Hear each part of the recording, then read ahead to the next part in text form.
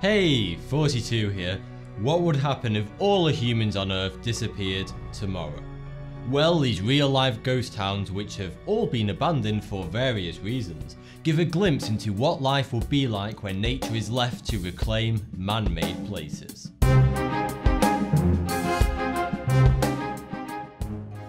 First up is Hashima Island, commonly referred to as Battleship Island, due to its resemblance to a Japanese battleship. On a side note, why do Japanese battleships look so darn creepy? This abandoned island is one of the 505 uninhabited islands off the southwest coast of Japan.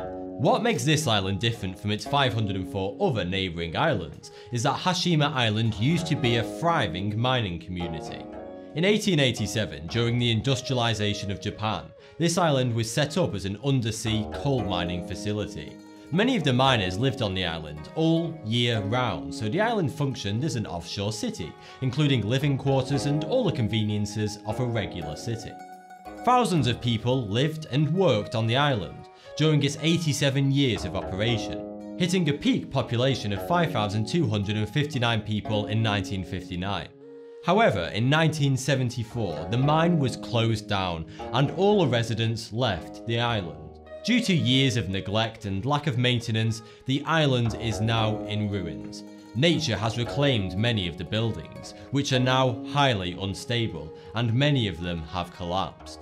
The whole island is like an eerie post-apocalyptic nightmare, speckled with the faintest memories of miners who spent their lives there. It has since become somewhat of a tourist attraction in Japan, but tourists should be wary, as it's a dangerous place that has seen no maintenance, and the buildings could easily crumble at any moment. Disney World, Florida, full of happiness and smug little kids. Surely nothing bad could happen here. On the contrary, you wouldn't think it, but Disney World Resort in Orlando, Florida is home to one of the most bone-chilling abandoned places on Earth. In 1965, Walt Disney bought an island in the middle of Bay Lake at the Orlando-based Disney World Resort. He originally named it Treasure Island, but later changed it to Discovery Island to stop people digging up the soil. The island was officially opened to guests in 1974. Discovery Island was a wildlife attraction where guests could observe rare species such as scarlet ibises, Galapagos tortoises, lemurs, and many others. All was going well until July the 9th, 1999, when the island was suddenly closed to the public, and all the animals were hastily relocated to zoos away from the island. It isn't known why the Discovery Island attraction was closed, but many rumours have suggested that a bacterium capable of killing humans, called amoeba, was discovered in the waters surrounding the island. Oops. The island was simply abandoned and was left to be taken over by the wild. Very few have stepped foot on the island ever since, and today it's an eerie reminder of the fun park attraction that once was. The island is full of abandoned buildings and attractions, all engulfed by nature. The island is now home to a family of highly aggressive vultures, as well as some other bizarre items such as preserved snakes in jars. I've no idea why. This derelict and potentially life-threatening island still sits undisturbed and quietly concealing its mysteries, right in the middle of the bright lights and commercial perfection that is Disney World, Florida. It was the early 21st century in Ireland, and the country was in the middle of a housing bubble. Houses were selling like hotcakes, and property development was happening at an unprecedented rate. But then the luck of the Irish ran out, and in 2008 the housing market crashed. Thousands of houses that were still in the middle of development were simply never finished and were abandoned due to a lack of funds and falling demand. These abandoned residential estates were given highly optimistic names such as Paradise Valley. However, today they're nothing of the sort. They're extremely creepy to witness, and are reminiscent of a post-apocalyptic Desperate Housewives. Man, that would be a good show. They have since come to be known as the Ghost Estates of Ireland.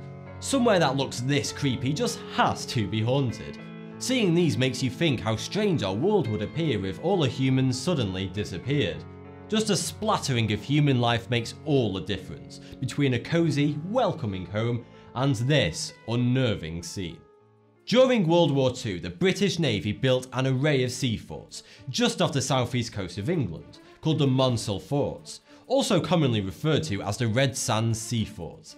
They may look like AT-AT walkers, but their purpose was not to attack, but to defend the United Kingdom against German air raids. Following the war, they were decommissioned in the 1950s. Shortly afterwards, however, they were used as pirate radio stations to broadcast illegal radio waves across the United Kingdom, until they were shut down by the British government in 1967. Ever since, the forts have been abandoned and now stand as an eerie reminder of a truly horrific part of history. There is, however, a dispute going on over who actually owns these forts. A man named Paddy Roy Bates purchased the nearby Rough Sands Fort in 1964 and lived in it. He decided to claim the fort as his own country, naming it the Principality of Sealand. He then told all the other countries in Europe that Sealand was an official principality, and they all said, no, it's not. Bates, however, was adamant that Sealand should be an officially recognised nation, and to prove his point, he claimed the Monsell Sea Fort as official land and property of Sealand. Yeah, that'll show him. No. England basically said, I don't think so, old chap, they're ours, give them back. The debate over their ownership and whether the Principality of Sealand even exists still goes on to this day. Just to clarify things, it totally doesn't exist. The United Nations Convention on the Law of the Sea states, artificial islands, installations and structures do not possess the status of islands. They have no territorial sea of their own. Yeah, sorry about that, Sealand. Next up is this UFO-like structure called Buzludza. First opened in 1981, it was the home of the Bulgarian Communist Party during the Soviet era. Because a rectangular building is far too capitalist. This impressive piece of Soviet architecture sits in the central Balkan Mountains in Bulgaria. It was this ominous building where some of the most infamous and controversial politics originated from during the Cold War. But when the Iron Curtain fell in 1990, marking the end of the Soviet regime, the Buzludza was completely abandoned. What was once a political powerhouse and a global symbol of communism is now just a chilling piece of history, left to succumb to the whims of the snow and ice. The building is now completely in ruins, and stepping inside it feels like entering some kind of communist alien spacecraft, if that's even a thing. I wonder if they do have communism in space. The Ruryang Hotel in North Korea's capital, Pyongyang, is not as totally abandoned as the other locations on this list, but that doesn't change the fact that it's bloody creepy. Construction of this monolithic ode to failed communism began in 1987, when North Korea was looking somewhat prosperous, and was expecting an influx of tourists to witness the self-styled greatest nation on earth. Build it and they will come, someone told Kim Il-sung, but in the end, no one came. The Soviet Union fell, and in 1992, North Korea ceased construction due to a lack of funds. You've got to give it to them, they don't do things by halves. If North Korea wants to build a tourist hotel, they're gonna build a bloody big one. This 105-floor giant has stood completely empty ever since. It's now no more than an overwhelming monument to the utopia that North Korea has tried ever so hard to achieve, but for the poor unfortunate residents of the country has sadly failed. Things started to appear hopeful in 2008 when North Korea announced that they had resumed work on the hotel. Then in 2011, the exterior was eventually completed with glass panels. It now looks slightly less intimidating, although the excitement was short-lived. North Korea couldn't muster up enough funds to complete the interior. The opening of the hotel has been scheduled numerous times in recent years, but every time it has been postponed. Probably due to the fact that if you step inside the hotel, it's still a completely empty shell. At least that's what some sources say. After all, North Korea is an extremely secretive place. Who knows what's actually going on inside there? They could be building North Korea's very own Disneyland for all we know, or more likely concealing a missile factory. In the Zhejiang province of eastern China sits a large lake that holds an underwater secret. This lake is called Qiando Lake, which translates as Thousand Island Lake. At the bottom of this enormous body of water sits a forgotten ancient city called Xicheng, which means Lion City. The underwater city of Xicheng is basically like the lost city of Atlantis, except we know where this one is. Also, Xicheng was never actually lost in the first place, it was simply flooded and abandoned. At one time, Xicheng was a centre of economics and politics in eastern China. It was a huge, beautiful city, full of dazzling white temples and arches, paved roads and thousands of houses. The city is steeped in heritage and culture. Built 1300 years ago, this large ancient city covered an area of approximately 62 football fields. But the Chinese government was obviously more concerned with energy revenues than preserving cultural heritage, because in 1959 the Chinese government flooded the valley that Xicheng sits in to make a new artificial lake. For what purpose? Well, they decided a new hydroelectric power station was required, and this would be the ideal location. This gigantic man-made reservoir, which has been named Qiando Lake, now hides what once was, and in some respects still is, one of the most beautiful cities that China has ever known. And lastly, we have the radioactive city of Pripyat. On the 26th of April 1986 at Reactor 4 of the Chernobyl nuclear power plant in Ukraine, an argument broke out between two senior nuclear engineers over whether or not they should run a potentially dangerous test on the reactor. They ended up running the test, and the nuclear reactor core malfunctioned and tragically exploded. Over the following weeks, many tons of highly radioactive cesium-137 was leaked into the atmosphere from the still burning reactor core. The nuclear fallout from the disaster covered much of Europe.